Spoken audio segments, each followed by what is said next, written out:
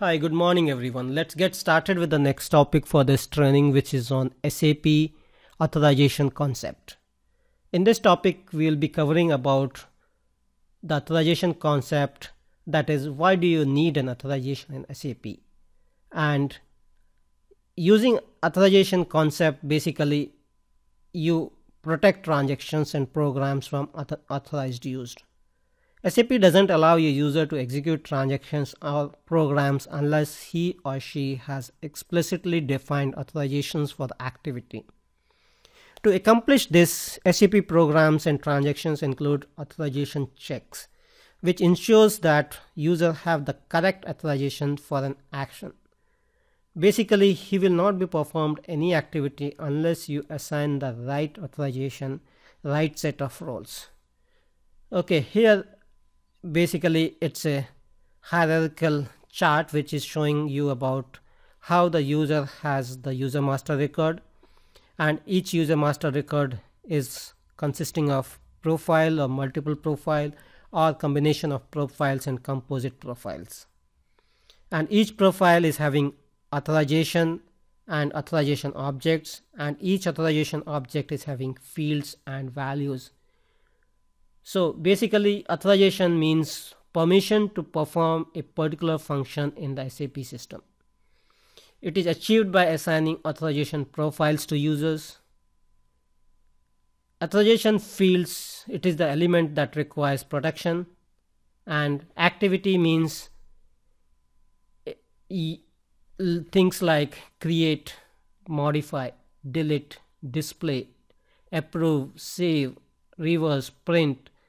So these are called the activities within SAP system. Okay, so let's get into the details of where these tables are stored, where the authorization is stored. So authorization object basically is a template for security that contains field with uncut values, with blank values. So long as we call a term called authorization object, that means there is no value in that object. Basically, we have not defined a value for that object. Those fields are incomplete. Okay, and these fields, these objects, basically the transaction to object relationship is stored in a table called USOBX_C, and transaction to object field value relationships are stored in USOBT_C, and you maintain both these through transaction called SU24. So basically, take note of difference between authorization object and authorization objects and field values, and where these objects and field values are stored, how do you maintain those field values. Okay, in this particular chart you are seeing the layers, basically which layer is at top, which is at bottom, and here you can see that fields and activity together we call them authorization. Multiple authorizations are there in an authorization object. Grouping of authorization object is authorization object class, and providing authorization based on authorization object and authorizations is there in the profile, and collection of menus, auth profiles and personalizations are there in the role. So you can see at the bottom the least granular object that we can restrict is an auth field, and at the top is the role where it is consisting of auth profiles and personalizations. And the way we manage them for the company is, suppose for example I want to create an authorization concept for the company, and we define roles based on the org structure, based on the different departments. Here you can see an example of an authorization where a user, that is a finance clerk, is trying to change a posting for a company code 0001. So to achieve this, what is required is you require a change, which is an activity.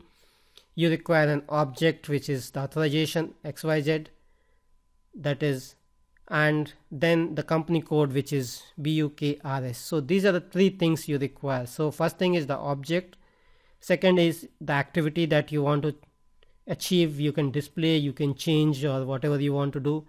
Then you have the company code, that is for that particular company code you want to change. Okay, here you can see the relationship of authorization to T code. Okay, T code to object relationship and special handling flag. You can see they are in table US_OBX_C. C, the term you are saying, is a customer table. So you have US_OBX_C and US_OBT_C. So these are the customer table. That is, these are the tables. Basically, these tables are client dependent, and modifications via T code SU24 is done to reflect them in the SAP system. You can see this table US_OBX_C. You have the SAP building blocks, that is T code, object, flag, and at the bottom you can see this is T code, object, field values. Okay, so that is pretty much there. That's what actually I wanted to cover in this particular training session. So just to recap what we have covered in this, we have seen the hierarchy of the different objects in security, and now I am going to give you a quick demo of how do we maintain them in SAP. So to start with, I am showing a transaction code called SE16. In SE16, it's basically a table. We view the table, and using SU24 we maintain the authorization. So in this particular T code, what you are seeing is it's asking for the type of application, the transaction code. So let's maintain the transaction code called VA21.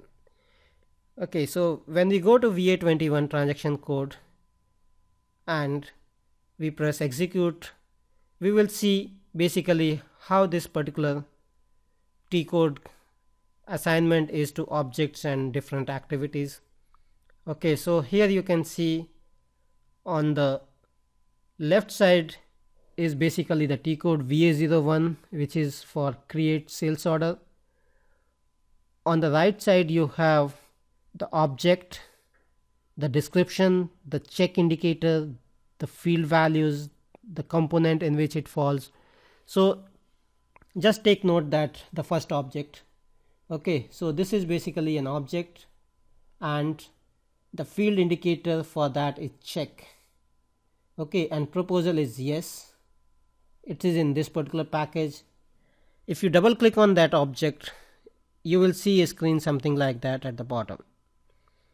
Okay, you have the object, you have the activity field, you have the different fields, and if you just click on the activity field, you can see the different activities, that is create or generate, which is 01, delete is 06. So basically here you are saying in SU24 for a particular transaction code called VA01, this transaction code is consisting of so many objects, and each object is consisting of the different fields. Okay, these are the fields, and if you click on display, it will show you the different values of those objects. Okay, so that is pretty much I wanted to cover in this particular training session. Thank you for joining and have a nice day. Bye bye.